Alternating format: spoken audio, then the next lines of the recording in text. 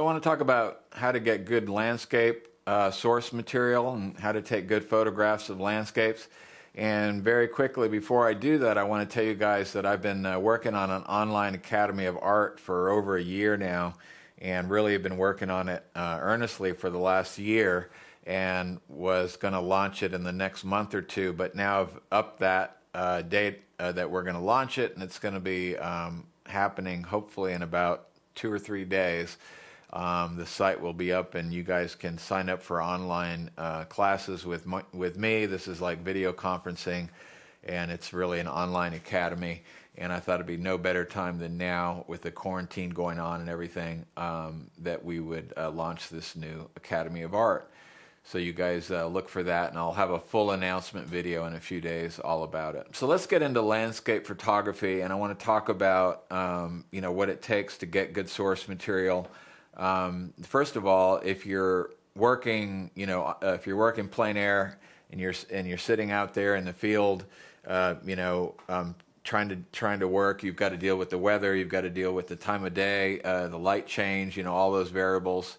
And but even if you're doing that and you want to supplement your work with some photographs, while you're working, I thought this video, I just want to cover specifically how to go about getting those good photographs. Now, number one, there's no simple way. There's, as far as I know, and this is, I love painting landscapes, and if I have a good source photograph to work from, I feel like, the battle's been won. I feel like, I can get real excited if I have some good source material. And that's really difficult to do. And the only way that I know of to do it is to be out and about with your camera, especially during the golden hours. The golden hours is, once the sun comes up, before it gets too high in the sky. This landscape here of these buildings was taken during the golden hours. And you'll notice that the light parts where the sun is hitting the building and the shadow parts are not dramatically different because the sun is low in the sky, so it doesn't have the intensity that it does in the middle of the day. And so in the middle of the day, what you get is something like this, where if you expose for the sky, the foreground becomes almost a silhouette and gets all black. And that's because in the middle of the day, the difference between the bright lit areas and the dark shadow areas is so great that it's really hard to represent that in a print photograph. And nowadays, what's really amazing is the cell phones are kind of leading the way with this artificial intelligence, analyzing the image. And so the very latest cell phones that are out, and this one, this image here was taken with my Pixel 4, but this image blows me away because, as somebody in the past, if I would have taken this picture, back in the old days when I was working with film, this foreground would be completely black silhouette. You couldn't even make out the cars except for their taillights. But the artificial intelligence has exposed the sky beautifully, but it's also brought up the foreground just a little bit to make it work, or not just a little bit, but quite a bit. And that's really very difficult to do. Even if you take 2 pictures and you expose one for the sky and you take another picture and you expose it for the foreground and you try to seam those together, in Photoshop or whatever, speaking, personally, I find that very difficult to do. And so it's really amazing what the artificial intelligence is doing nowadays.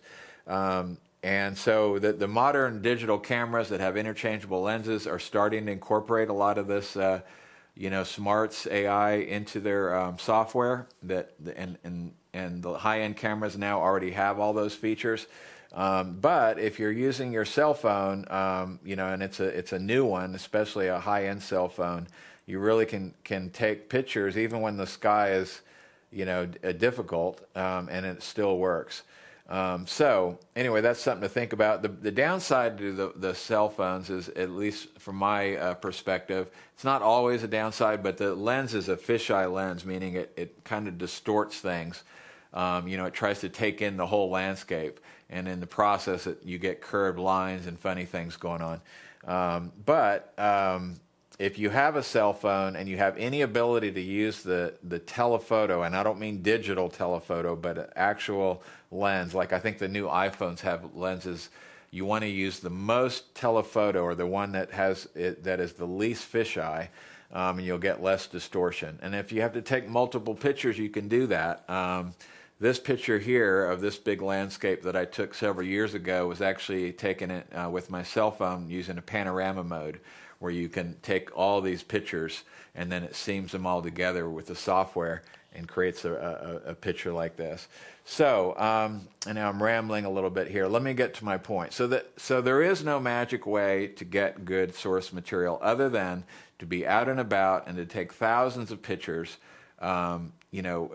during, and especially be out and about in the golden hours and be in a location where you're likely to find good source material.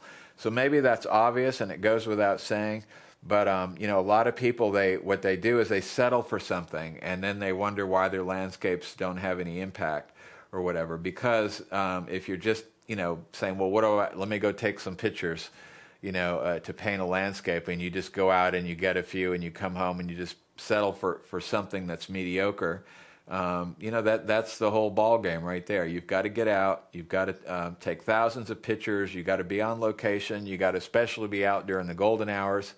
And then the other thing is that find an artist that paints landscapes that you love that's in the location where you are. In other words, there's no point going out and studying landscape artists that paint in a desert because you love desert scenes if you live in a location where there's a lot of lush greenery. I mean, obviously, if you were traveling, that'd be different. But, in general, you've got to spend so many hours being out and about looking for that good shot that you might, if you take a walk every morning and every afternoon, and you do that for like 2 weeks, you're bound to get something.